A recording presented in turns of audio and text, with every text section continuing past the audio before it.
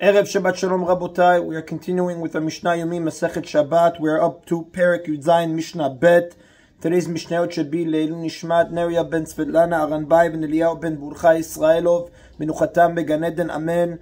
As an introduction to today's Mishnah, we know that an object that is used mainly for activities prohibited on Shabbat, for example, a hammer or saw, they are muktzeh under the category of Kli Shemelachto D'Isur, a utensil whose work is forbidden. However, unlike other muktzeh objects which may not be moved at all, items belonging to this category may be moved for certain purposes. One may move them in order to use them for an activity that is permitted on Shabbat, or because one needs a space they are occupying, what we call netzor kufo umikomo. But one may not move them for their own protection. So, for example, to take them out of the sun into the shade, mechama litzel, or to safeguard them from theft. So the Mishnah gives examples of using items of this category for a permitted task. Notel adam kunas lefatzeh bo et ha'egozim. A person may take a hammer to crack nuts. V'kardom lachtoch et devela, an axe to cut a cake of figs, which the commentators explain are dried figs that were pressed into a round cake that was thick and hard. Migera ligro bah et gvina, a saw to slice thick cheese. Magrefa ligrof bah et girogrot, a shovel to scoop up dried figs from the bottom of a barrel.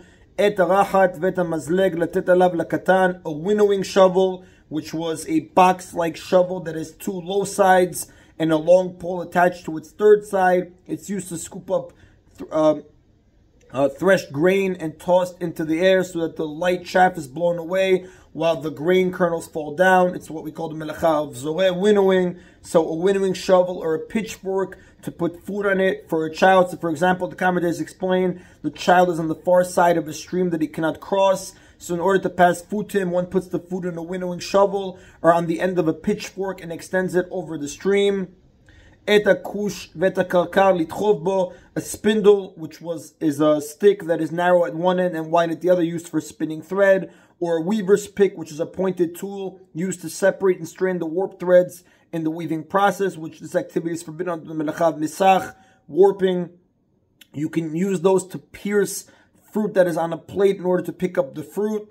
Machad shel yad litol bo takotz, a hand needle, which is a standard needle used for sewing clothes, to remove a splinter in one's skin. V'shel sakaim liftoach bo delet, or a sack maker's needle, which is a long, thick needle used to sew up sacks to open a door by picking its lock. Now, although all of these items are muktzah because their main use is forbidden, one may move them on Shabbat for a task that is permitted. And that is in Rabotai of Mishnah Bet. Mishnah Gimel now continues. After olives are harvested, they are stored in a vat where they are left to soften before being pressed. A hollow wooden cane is used to turn over the olives in the vat to check whether they are ready for pressing. This Mishnah Gimel, discusses the status of such a cane in regards to Tumah and Muktzeh. Kaneh shel zetim. This is the law of a hollow wooden cane that's used for checking olives. Im yesh kesher berosho mikabel tumah. If there is a knot at its end which prevents oil inside its hollow from dripping out, it is able to become tameh, because a wooden object that can serve as a container is a utensil, a kli, with respect to tumah. And the commentators explain bamboo canes and the like are divided into several sections along their length with a knot at each joint between one section and the next. The cane is hollow apart from the knots. If a length of cane in which there is a knot is used to turn over the olives, the knot will prevent any oil caught in the cane from dripping out. The oil in the cane can then be examined to determine whether the olives are ready for pressing. But again, that would make it considered a utensil with respect to tumah.